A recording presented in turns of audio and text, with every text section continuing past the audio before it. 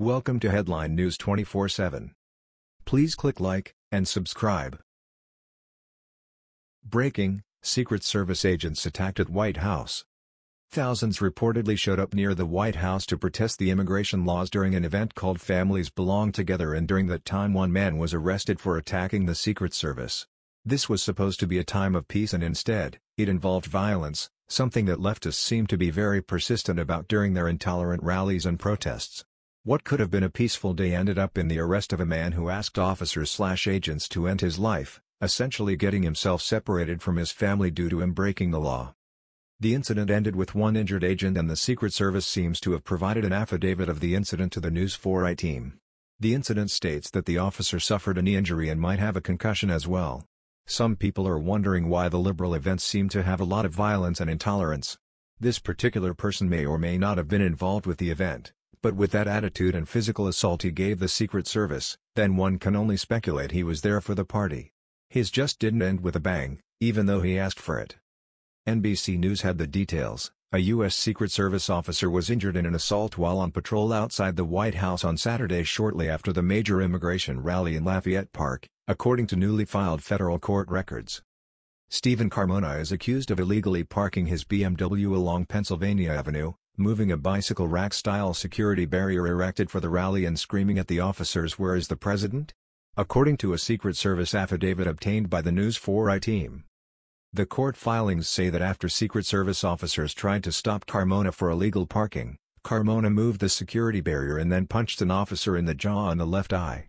Two officers took Carmona to the ground and placed leg shackles on him because they said he was kicking at the officers, according to the affidavit. The affidavit says a Secret Service officer suffered a possible concussion and a knee injury.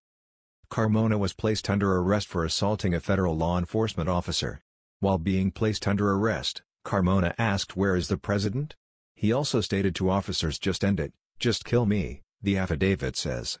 A judge ordered that Carmona undergo a forensic exam Thursday morning at D.C. Superior Court. The judge also ordered that Carmona stay away from Officer Young, the White House grounds, and several streets in northwest D.C. Carmona's attorney did not immediately return requests for comment. Carmona is charged with assault of a federal law enforcement officer. Woman well known to Secret Service arrested at White House.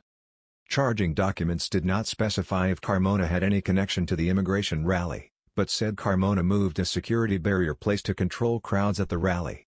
Organizers say 30,000 protesters gathered outside the White House for the Families Belong Together rally, where speakers made an emotional plea for children to be reunited with parents and an end to zero-tolerance immigration policies at the border. It's funny that they're protesting against a zero-tolerance policy, but they can't even contain themselves. What about having zero tolerance for this type of bad behavior?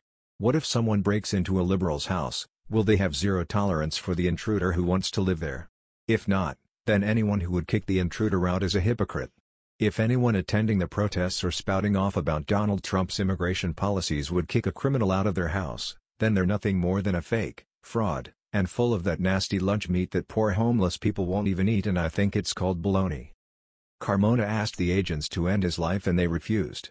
Regardless of what he was there for, whether it was immigration protests or his personal needs, can everyone finally agree that there's a huge mental health issue plaguing the nation?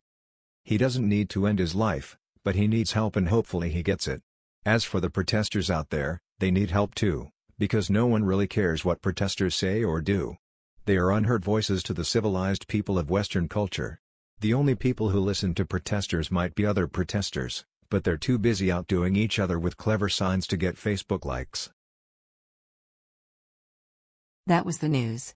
We thought you might be interested in knowing about this.